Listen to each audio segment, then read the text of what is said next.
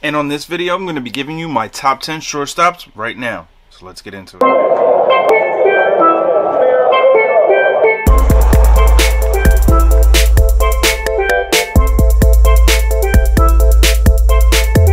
What's going on, baseball fans? Jeremy Laracuente here for the Baseball Banter Broadcast on the Laracuente Ledger Network. And as I said in the open, today I'm going to be giving you my top 10 shortstops right now.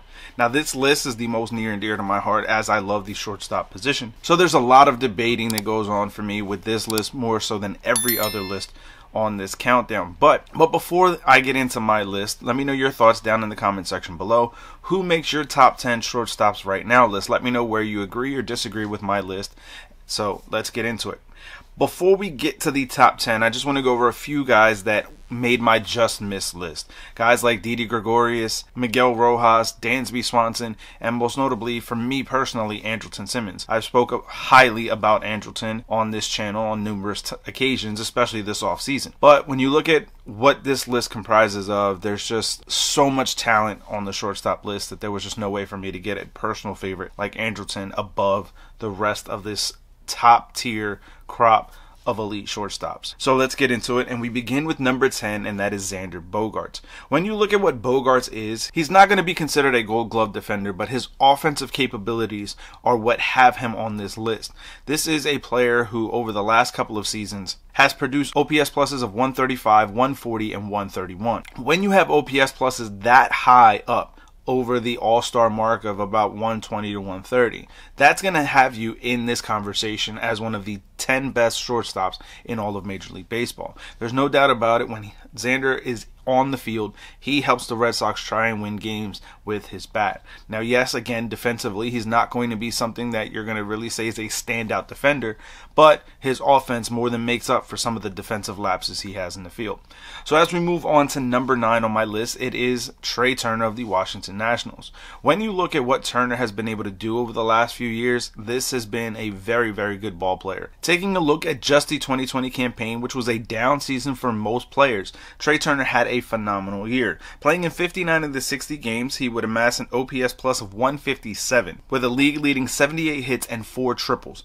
We would also see a slash line coming from Trea Turner of 335, 394, and 588. This is incredible offense from the Washington Nationals shortstop. And even though the defensive metrics wouldn't really give Trea Turner a Gold Glove necessarily, and there are some times when you watch him play the field that there's a little bit of question mark there, he's going to be able to handle the position well enough to be able to support him staying at that spot, especially given the offensive output that he has. So as we get into number 8 on my list, it is Bo Bichette of the Toronto Blue Jays. When you look at what the young shortstop for the Blue Jays is capable of, this is a young man who is going to be a force in Major League Baseball. Across parts of 2 Major League seasons, Bichette's played about 75 games in the majors at this point. During those 75 games, he has an OPS plus of 137 and a slash line of 307, 347, 549 with 16 home runs and 44 RBIs. When you look at what that could be over the course of a 162 game season, there's no doubt about it that this young man deserves a spot on this list. And much like his 2 predecessors on this list, he's not going to be a stellar defender at this moment, but I do think that Bichette has the strides and is making the strides to be able to be a very good defender at the shortstop position. When you look at what this young man could be in terms of being part of the core of a Blue Jays team that has been very aggressive this offseason, we've covered the Blue Jays quite a bit with all the moves that they've made, but having a guy like Bichette at the core is really what's going to help solidify the Toronto Blue Jays heading into the 2021 campaign, and thus he makes the top 10 shortstops right now. As we head to number 7 on the list, it is one of the more entertaining men to watch play the field and just play in Major League Baseball in general, and that is Tim Anderson. Over the past couple of seasons, Anderson has been in the hunt for the batting championship. He won it one year and came in 2nd place the next. And while batting average to me isn't really the end-all be-all, Tim Anderson has been a very, very good player, producing OPS pluses of 128 and 141 respectively over the last 2 seasons. You add that in with the kind of collective numbers of 28 home runs and 77 RBIs, and you understand why this man deserves a spot on this list. Now, just like the previous 3 men on this list, defensively, Anderson isn't going to be Andrelton Simmons-like, but he's going to be able to hold down the position enough to where his bat leaves him in the lineup each and every time for the White Sox. Now, as we move into number 6 on my list, this name is going to be a hot commodity on the trade market, and that is Trevor Story for the Colorado Rockies. We know that the Rockies are kind of in a state of flux right now, as they've already dealt their biggest piece in Nolan Arenado. Trevor Story is likely to be another name that's mentioned in rumors going forward, and for good reason. Trevor Story is, without question, one of the best shortstops in Major League Baseball. Now, unlike the other 4 men that I've already mentioned on this list, Trevor Story is a great defender at the position. And you add in the capabilities of being a very good offensive player on top of that, and you have the makings of a very, very high-level elite shortstop going forward. Now, the question will be for Trevor Story in 2021 is if he remains on the Rockies, will he get enough protection in that lineup to be able to produce the kind of offensive numbers that we've come to expect over the last 3 seasons? Over the last 3 seasons, Trevor Story has produced OPS pluses of 127, 119, and 118 respectively. And again, you add that consistency with a high level of defensive acumen, and you now have one of the best shortstops in Major League Baseball. Now, before we get into the rare air of the shortstop class, in my opinion, I want to hear from you guys. Let me know down in the comment section below, where do you agree or disagree with my list? What is your top 10 shortstops right now list look like? Let me know that down in the comment section below, and we'll discuss it further. Now, as we get into the top 5, we begin with Corey Seager of the Los Angeles Dodgers. When you look at Seager, this is a player that, aside from injuries, is one of the best players in Major League Baseball and has those capabilities.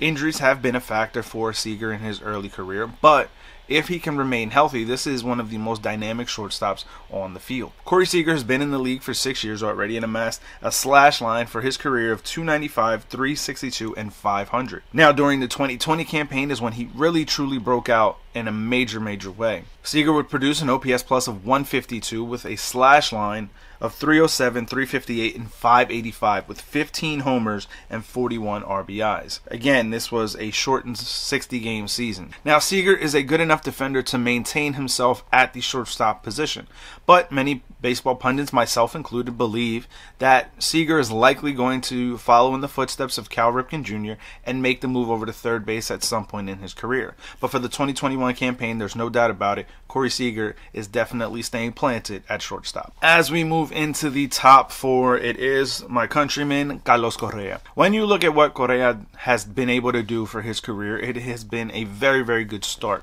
for his major league career. Now, injuries have played a factor with Correa the same way they have with Seager, but to a much more extent, in my opinion.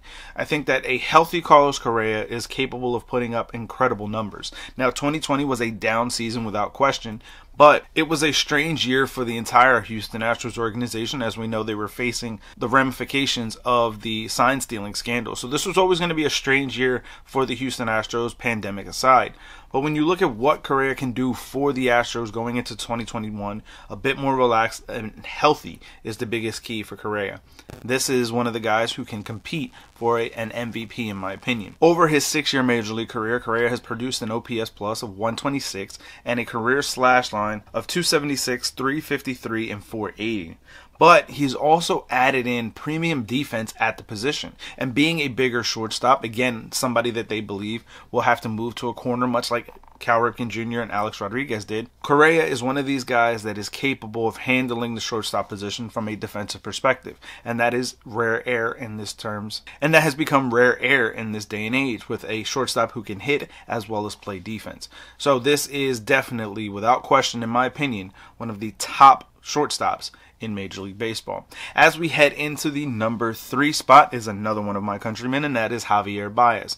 When you look at Baez, you think about Javi, you know that it's all about his defense. His defense is absolutely incredible, from the no-look tags, just the ability that the man has with the glove on his hand is otherworldly. But then you also add in, when he's healthy and offensively driven, a bat that plays up to high levels for the Chicago Cubs. And much like for many others on this list, the 2020 campaign was a down season, but there's no doubt about it in my mind that Javi will have a huge bounce back year going into 2021. The Chicago Cubs are going to be in a state of flux, but that's not going to diminish the output for a guy like Baez. And you can see that play out because even in a down offensive year, Javi would still be able to put up the kind of defensive numbers that would win him a Gold Glove.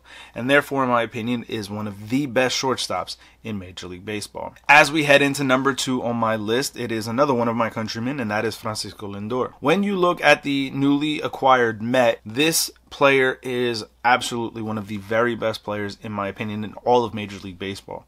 The switch hitting shortstop is capable of carrying a team with his bat as well as with his glove. To me, this is one of the premier defenders at the shortstop position, as well as being one of the better offensive bats. This is a guy who can hit for average, hit for power, has a great arm, runs, and plays defense. This is the epitome of a 5-tool player. When you're building a custom superstar for Major League Baseball, this is the kind of guy that you put together. You add in the fact of his nickname, Mr. Smiles, and he's always playing with a child's love and enthusiasm for the game of baseball. And there's no doubt about it, this is the guy you build your franchise around. And even though 2020 wouldn't see him reach his astronomical heights of his usual career numbers, he was still above league average in terms of his production at the plate. So going into 2021, there's not really a bounce back necessarily, but we expect a very big year coming from Francisco Lindor. So that leaves one shortstop, the top shortstop, and there's very little question at this point. It is Fernando Tatis Jr., and he is one of the most dynamic superstars in Major League Baseball. Now, while most shortstops on this list were having down campaigns in 2020, Fernando put everybody on notice with an absolutely breakout campaign. He would have an OPS plus of 155 for the 2020 season. And across 2 Major League seasons, Fernando has played about 143 games in the majors, totaling an OPS plus of 154 during that time, with a slash line of 301, 374, and 582 to go along with 39 home runs and 98 RBIs.